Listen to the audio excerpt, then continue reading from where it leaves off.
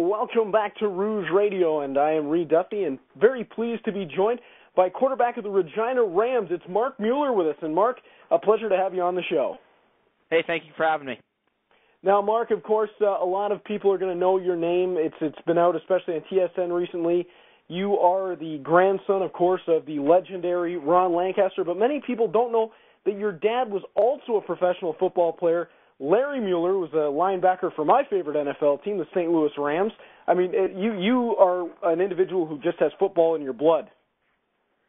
Well, yeah, even though actually my old man actually played for the Regina Rams, that's a Wikipedia faux pas, I guess, that one of my friends must have thought was a funny joke, which my dad has been running with and has been telling everyone that he actually played for the St. Louis Rams. So for the past couple of weeks, my dad has been one of the biggest celebrities in town. Oh, that's really interesting. I didn't know that. Yeah. And if I'm not mistaken, he actually played for the Regina Rams before they were a CIS team, when they were a junior team. Yes, correct. Yeah, and now he's a coach with us with the university team. Yeah, I've actually covered the CJFL locally here with the Hamilton Hurricanes, and we hear a lot of great stories about junior football. What was it like growing up with two such big football influences in your life? Football was always a part of my life. It's been the biggest thing. Growing up, my grandpa was the head coach at Edmonton and the Ticats, and my dad was the assistant general manager from '89 to like '91 or '92 with the Riders. So football was always the biggest part of my life. I loved it. Hanging around the locker room as a little kid. In Edmonton and Hamilton. And, it's been a way of life for my entire family, and it's been good to us. And hopefully, I can stay in it as long as I can. When did you first get that itch that you wanted to be a quarterback? Because it's well known that quarterbacks are natural leaders. I've read a lot of reports on you that say the same. But when was it that you first got that itch that's where you wanted to be on the field? Actually, it didn't I played. I was kind of a chunkier little guy when I was growing up, so I played tight end and tackle in Adam football up until my last year Adam when I was about 10 or 11. And the only reason I started playing quarterback is I was the only guy on the team that year that could take the snap properly and understood how to hand off the ball. So I got put there almost by mistake, and it's kind of worked out pretty well for me. Hey, it definitely has worked out well for you. Of course, the quarterback of the Regina Rams, and your time at Regina has been a strong one for the team. And, of course, you got recently invited to Edmonton Eskimos training camp. But before we go on to the Regina Rams, I just want to get to going to the Eskimos. I know that it's very rare in these times to see CIS quarterbacks be, let alone invited to camp, but be able to stick with a team. And the Eskimos seem very, very high on you. What was it like going to their camp, and what did they say to you when they let you go? It was a great experience, to be able to learn from guys like Marcus Crandall, Ricky Ray, and Kerry Joseph, all Grey Cup winning quarterbacks. It was unbelievable. I learned so much in the time there. How reads, drop, depth. How much faster the game is. It was a great experience, and hopefully I can take a bunch of stuff back to the Rams here. My last year. And when they let me go, they knew I was going to go back to school. I knew I was going to go back to school. I wanted to come back to the Rams for my 5th season. And, I think I can play there. I think I'll get a good chance to go back if I play well this year. And they were pleased with how I played, and I was pleased with how it turned out. Yeah, it would be very exciting to have another CIS quarterback join the CFL ranks. We really have that constant question of why CIS quarterbacks have been shunned in recent years, but it seems like you're the next one in line that's going to break that ceiling. Yeah, that's pretty cool. Brannigan, we were all cheering for him, all us Canadian quarterbacks, to go in there, and he did really well in that game when he played at Montreal last year. I know I watched that, just to watch him. And it looks like Brad's doing well in Calgary, and hopefully he stays, and hopefully he stays, one for him and one for that he's not back at Ottawa and we have to compete against him this year. So hopefully hopefully the Canadians, the CFL starts taking a good look at us Canadian quarterbacks, and I know it'd be great for me to avoid growing up and still be able to play football for a living. Well, that's what we're pushing for here on Rouge Radio as well. More looks at Canadian quarterbacks in the CFL. You really want to see it, especially with the import rules up here. But talking about competing this year, going back to the Regina Rams, how does it feel to be, without a doubt, the unquestioned head man now? It is your team beyond the shadow of a doubt at Regina. You were the starter last year, and now you're the leader, the engine that's going to make it run. What's that like?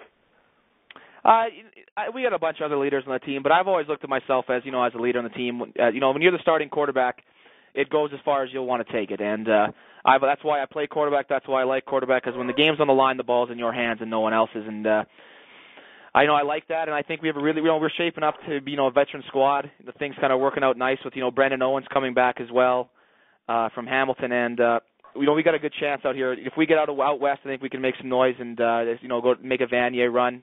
Only lose 5 or 6 starters. I think we should be really good this year. Now, of course, getting out of the West is no easy feat unto itself. You're going to have a lot of competition out there. I would assume, namely, the Calgary Dinos probably still looking like they're going to give you guys a big run. But if you do get out of the West, you have to look towards the East as well. And how do you feel you match up against some of the top teams, not just out West, but the Lavals, the Montreals, and different challenges that might pop up out of the East? I think that, when you look at it, the Can West is, one of, if not the toughest football conference. There's no gimme games out here. Guys play tough every game. It's, the U of A makes the playoffs and they knock off the top team. That shows how close it is, out here, that everyone plays tough. It doesn't matter who you play, the 6th place team, the 1st place team, everyone comes hard. So I think we prepare very well and for when the teams get out of the conference. It's kind of like that, we beat each other up kind of thing. So, but it's better competition every week than, in some of the other places. But I think, hopefully I can worry about those Eastern teams. I'm not going to look too much into it now, but hopefully I get the game plan for those guys this year. Yeah, that would be a very exciting turn of events, to say the least, to see in that Vanier Cup. And, of course, it would be great storylines with, as I said earlier, your grandfather and your dad. And what have you learned specifically from them? Of course, your grandfather, one of the greatest quarterbacks in football history. I mean, he's up there with Damon Allen and Anthony Cavillo for our more recent listeners in terms of the best of all time. And your dad, a linebacker, so a bit of a switch. You must have gotten a bit of perspective from both sides of the ball. Oh, absolutely. And things that I've learned, just to have fun. When it stops being fun, it's your time to get out. And I haven't even been close to stop having fun yet. It's football. If you can't have fun playing football, I don't know what you can have fun doing. But just the amount of work you got to put in outside of just practice. You got to work out. You got to watch film. You got to prepare with your guys. And the more you're with the team, the more you're with the guys on your team, the better you're going to be on the field. And I learned that from not only my grandpa, but the guys that I grew up around in Hamilton, like Danny McManus, Darren Flutie, Carl Coulter, Dave Hack, guys like that. They're always together on and off the field, and I think that made a big difference come game time. That you knew that he would do it for you because you'd do it for him. Absolutely, and that is a great look at what you see, especially in Canadian football. And I'll get you out of here on this one, Mark. That it really seems that as opposed to football south of the border, there's a greater sense of camaraderie and a greater sense of brotherhood in Canadian football. And I just want you to speak to that, growing up around the game and being a student of the game. Really, what is it like to be at these high levels of football now and seeing that brotherhood and camaraderie? Oh, it's great. How guys, football is the ultimate team sport. It's not, the one guy can't carry you. So you gotta count on that 24th or 25th or 26th guy as much as you count on 1, 2, and 3. So when you're on and off the field, the best times of football is always the locker room. You're not going to remember practice on September 8th, but you might remember a time in the locker room on September 8th that, a joke or, a prank you played or something like that. You'll remember those things. You won't remember practice, but you remember those things, and that's the best part of football. Marc Mueller, it's been a pleasure to have you on the station, and we'd love to have you on again throughout the CIS season. We will be covering it very much in depth this year at Rouge Radio, and if you'd be willing to, we'd love to have you come back. Absolutely, I'd love to. Thank you very much. All the best this season with Regina, and all the best with your future headed on towards the CFL. Marc Mueller, ladies and gentlemen, the Regina Rams, a real prospect to keep an eye on.